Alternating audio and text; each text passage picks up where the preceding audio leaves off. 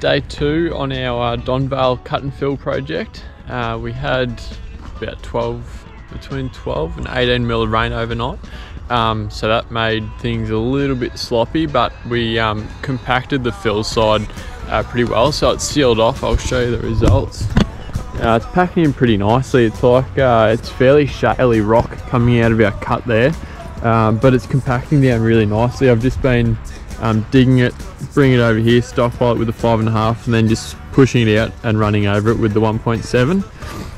So we're probably where some of those sleepers are there was the old path edging, so we're probably up 900 mil, close to a metre. Oh, maybe 800 in the thickest spot. So we've done, I think, 7 lifts of 120 mil or whatever that works out to be.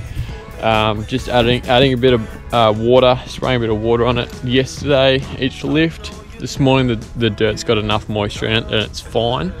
But yeah, I've got hired a compaction wheel for the 5.5 from Focus Machinery this morning. So once we're all done, once we've done the last sort of 500 mil, I'll go up to the front, grab the compaction wheel and just run over the batter along here, just help stabilise that. Then the client will plant that out, put a bit of mulch down, and the roots of the plants will help to prevent erosion there.